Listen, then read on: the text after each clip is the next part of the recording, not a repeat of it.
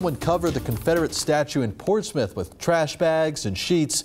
This comes just as city leaders are discussing moving that monument. 13 News Now reporter Madison Kimbrough is live at the monument right now this morning. Madison, what are you seeing with sunrise?